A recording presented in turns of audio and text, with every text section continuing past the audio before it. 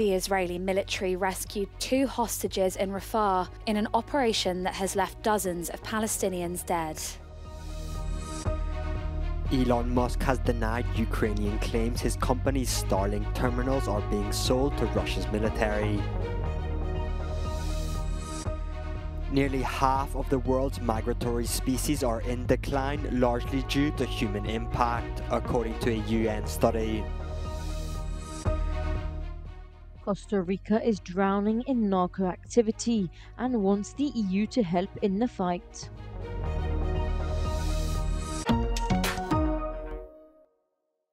The Israeli military rescued 2 hostages in Rafah in an operation that has left dozens of Palestinians dead. Both were airlifted to Sheba Hospital and were reported to be in good medical condition. They have been identified as 60-year-old Fernando Simon Marman and 70-year-old Luis Ha, who were kidnapped by Hamas militants in the 7th of October cross-border attack that triggered the war.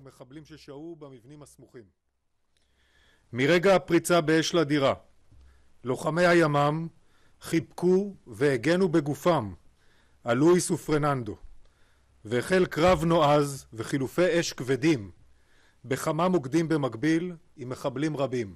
At least 67 Palestinians were killed in airstrikes that were part of the raid, according to Palestinian hospital officials. Among them women and children. Several others were wounded. The Israeli attacks left a path of destruction in Rafah, a designated safe zone where 1.4 million of Gaza's displaced sought refuge. The attacks come a few hours after President Joe Biden warned Prime Minister Benjamin Netanyahu that Israel should not conduct a military operation against Hamas in Rafah without a credible and executable plan to protect civilians. SpaceX founder Elon Musk has denied that his company is selling its Starlink terminals to Russia. Ukraine's military service said on Sunday that attacking Russian forces had been found using the terminals to aid their attack.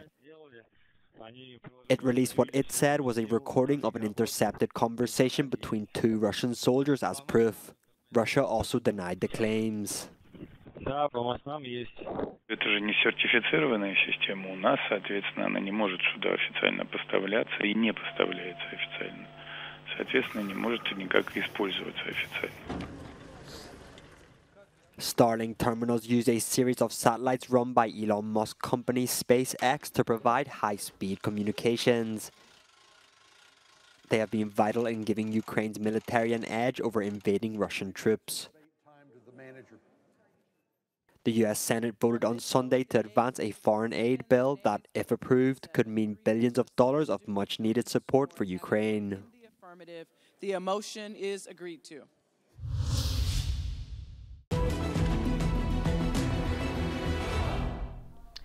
Russian forces appear to have constructed a 30-kilometer-long barrier dubbed the Tsar Train in occupied Donetsk region, possibly to serve as a defensive line against future Ukrainian assaults. The Institute for the Study of War says satellite imagery dated on the 10th of May 2023 and then the 6th and the 10th of February 2024 shows that Russian forces constructed a long line of train cars stretching from occupied Olenivka, south of Donetsk city, to Volnovaha, southeast of Vuhledar and north of Mariupol over the past 9 months. A Ukrainian open-source intelligence interactive online map of the military operations Deep State reported on the 11th of February that Russian forces have assembled more than 2,100 freight cars into a 30-kilometer-long train. The source reported that Russian forces began assembling the train in July 2023 and suggested that Russian forces intend to use the train as a defensive line against future Ukrainian assaults. The railway line between Olenivka and Volnovaha is roughly 6 kilometers from the Institute for the Study of War's current assessed front line southeast of Novomykhailivka at its closest point, and is in the area of the front that was relatively inactive when Russian forces reportedly began construction. Russian forces have recently made marginal territorial gains in this area. The Institute for the Study of War says the Russians could have assembled the train for other purposes as well.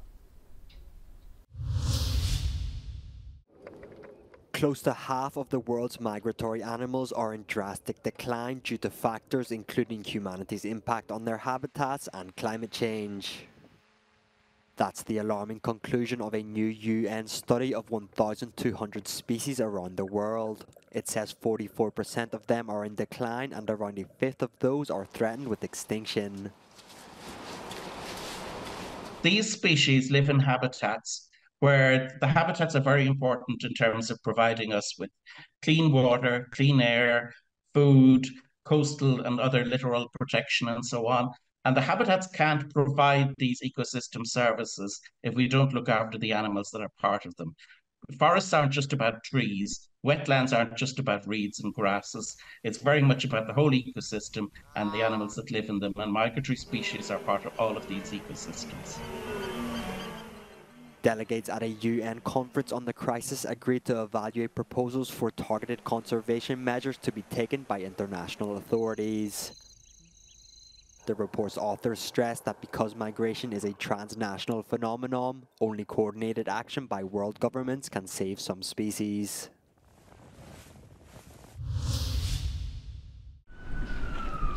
Costa Rica is drowning in narco activity and wants the EU to help in the fight.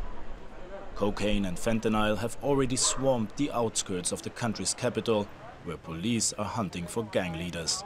The tropical paradise is on the brink of collapse. Estas personas que son los líderes de algunas de estas organizaciones delictivas, si se les ubicara armas o drogas, ahí sí procederíamos con la detención inmediatamente. We're in Pavas, one of Costa Rica's most dangerous drug districts. Almost every day police come here searching for cartel bosses that are suspected to hide in these buildings. What's happening to Costa Rica? Is the popular tourist destination slowly turning into a narco state? Narcotráfico, asesinatos, robos, asaltos. De noche es recomendable no salir. Last year, gang warfare over territories saw Costa Rica's murder rate soaring by 40% to a record high. Having abolished its army 70 years ago, the peaceful country has little means to suppress the violence. No estábamos preparados para enfrentar un narcotráfico tan violento y que mata tantas personas. Hay una gran diferencia entre los recursos con que cuenta la policía con los grandes recursos que cuenta hoy el narcotráfico. Costa Rica and the European Union now want to cooperate more closely on security issues. Tougher intervention in Central America could also reduce the record amount of cocaine in Europe. We are ready to help also in terms of sharing good practices and what is being done in Europe. So there will be experts which will help on the port authorities, on the police side, and also on the legal aspect. Meanwhile, Costa Rican police continue to search for the gang leaders in Pavas. Acá eso es un punto de escape de muchas personas. The government plans to increase the number of police officers by 10%. Too late, according to many, who fear the country will fall under narco control within just months. Johannes Bleschberger, Euronews, Pavas, Costa Rica.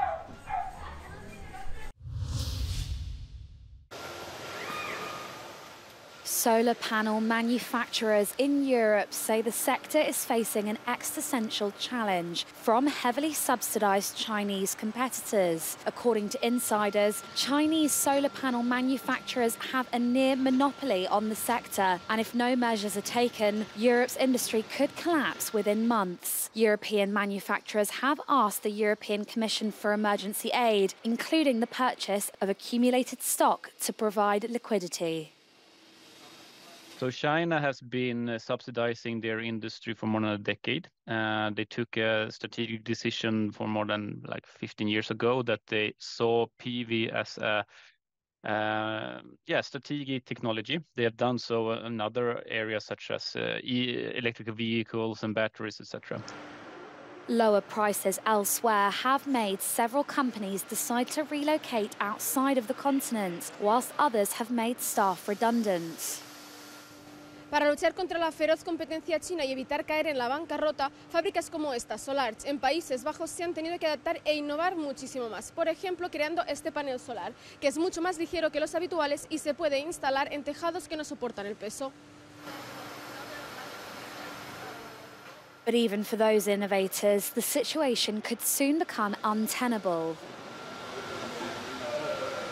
If it takes 1 or 2 years, a lot of companies and also us, we will see some impact, definitely, with having to go down with price levels and being less competitive and profitable. Chinese competition not only endangers companies, but also could affect Europe's industrial independence. A module produced in China is about 50% cheaper than one made in Europe. Meanwhile, European producers account for only 3% of the EU market. In the medium term, the EU has 2 directives almost finalised that could reduce competition. The first would require 40% of the clean technologies installed in the EU to be manufactured here as well. The second would prohibit the sale in the EU of products made with forced labour, something that happens in several areas of China. The European Commission has not yet announced any emergency measures and is still assessing the situation. It's important that the solar market in Europe keeps growing, because we're still not at the levels that we need to reach the 2030 targets. So any industrial strategy for the manufacturing needs to make sure that it doesn't impact negatively the continued growth of the European solar markets. Striking the right balance is essential for the EU. Solar energy is one of the cheapest and easiest to install, so rapid deployment could make a difference in meeting climate targets. By 2030, 42.5% of all EU energy will have to come from renewable sources.